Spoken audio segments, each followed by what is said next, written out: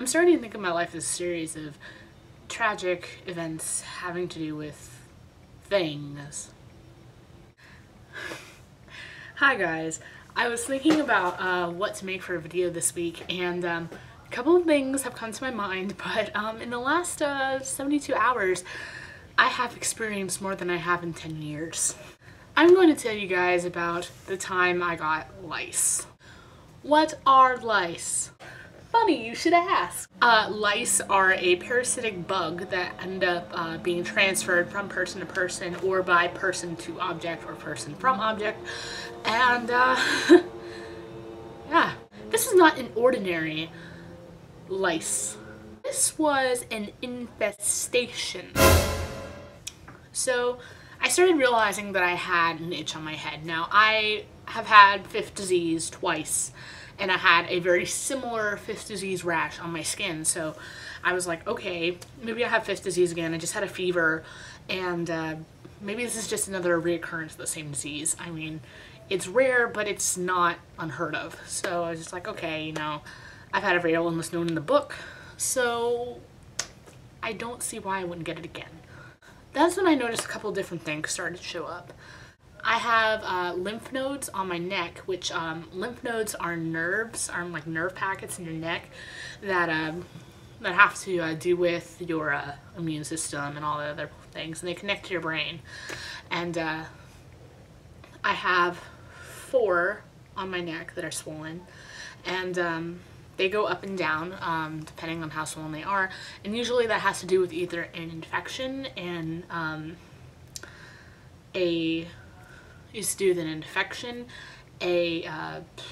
allergic reaction, or something bit you. And then things started getting weird. I was at dinner with my parents and my sisters. We were just eating, and this bug was on my arm, and I freaked out because I hate bugs. And I brought it to my dad, and I told my dad, I was like, what is this? What is this? I don't know what it is. And he didn't know either, so he killed it. I couldn't squish it between my fingers. I couldn't do anything to it. And so my mom was like, check your room. So maybe there's something in your room. Maybe it's just a bug from your room. And I was like, wouldn't put it past it again, just because I hadn't cleaned in a week, and I was like, I need to clean. So there could be bugs. Then more things started showing up. The bug showed up again, and then it showed up again. I also started getting an itchy scalp, which I assumed was just the virus, and that the rash had spread up to my head. Now, before I go any further, my hair is my baby. I don't mess with that. I clean it. I clean my hair like it's my life. I take so much pride in my hair, and I clean it and clean it and clean it and clean it. When there was nothing there, it was just itching. I didn't really know what to do other than that. Now it's just, okay, it'll go away eventually. And I started using dandruff shampoo and all this sort of stuff, thinking maybe it was psoriasis, and it didn't turn out to be psoriasis. 2.5 days ago, I went to my mom, and I'd found a bug again on my phone when we were at Target. And I went to my mom, and I said, and I told her about the bug. And then she said, you know, let me check your hair. I leaned down, and she looks in my hair, and my sister's there too. And so she looks in my hair, and she says, oh my gosh, you're infested. There are levels of which you can get lice. There is, oh my gosh, a bug. Oh my gosh, a few bugs. Oh my gosh, a few bugs and some nits. And there's infestation. On a scale of 1 to infested, I was at Black Plague. I freaked.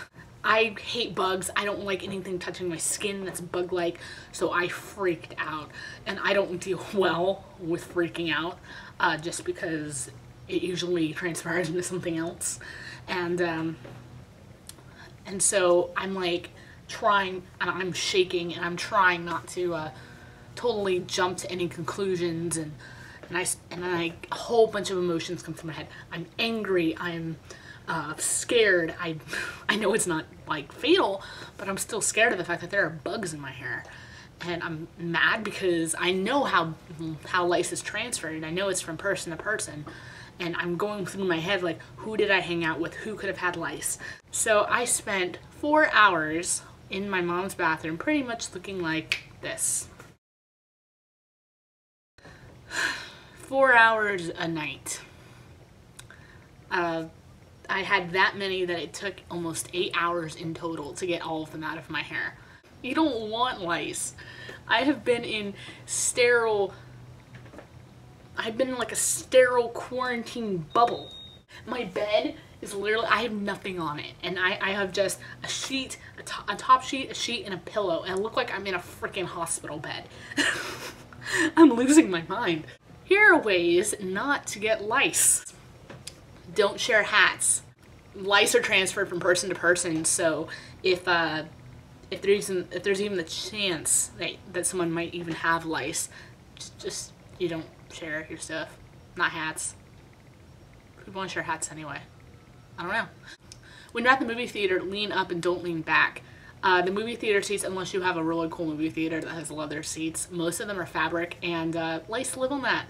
I didn't know that until last night. I think that I actually got lice from the movie theater.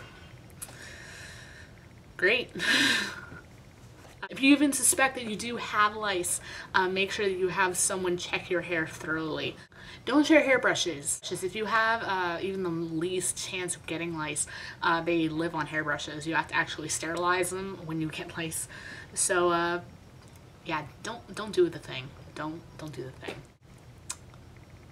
My life is a sham. But I want to know what you guys think, and I want to know your stories, so leave it down in the comments and tell me about your awkward lice stories or your awkward illness stories or anything of the sort, and let's talk about that because I like hearing your stories and it'll be fun to actually talk to people about that sort of thing. I'll be coming out with a new video on my gaming channel, which is actually me reading your comments, because I received a couple that I think need to be addressed. Great. And there's some things that I need to speak about in that video, so yeah. And that will be made later today, hopefully. So, thank you guys for watching.